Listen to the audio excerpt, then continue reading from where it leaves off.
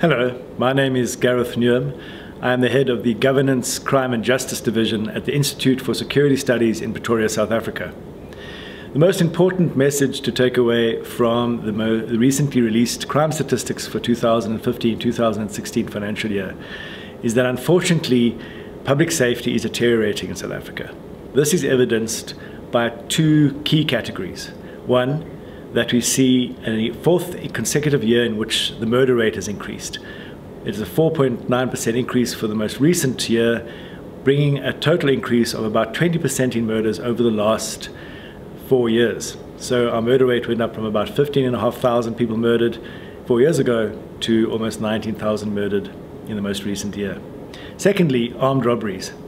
These are committed by small groups of armed individuals who accost people in the streets, in their homes, in their places of work, or involved in stealing cars through car hijacking.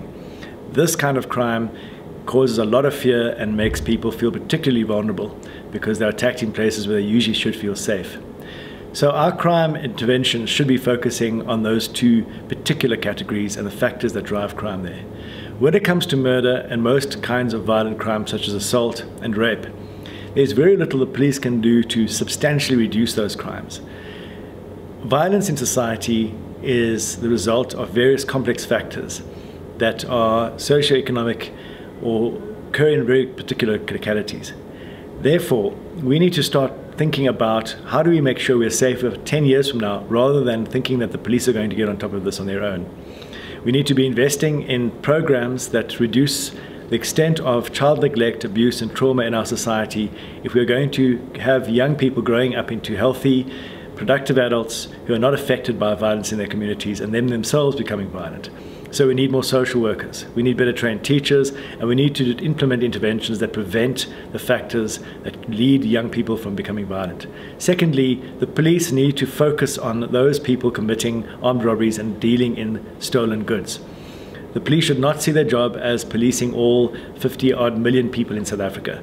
Their job should be on the repeat violent or repeat offenders that commit certain kinds of violent crimes over and over again. Through the effective use of crime intelligence to identify the networks and the individuals involved, particularly those involved in organized crimes such as car hijacking, proper forensic support and well-trained and motivated detectives, they will be able to get on top of this crime. So we really need to see very clear strategies. Preventing crime, preventing violence, and in the short term, dealing with people committing armed robberies. If those two components focus our attention for the next few years, we should see sustainable improvements in safety in South Africa.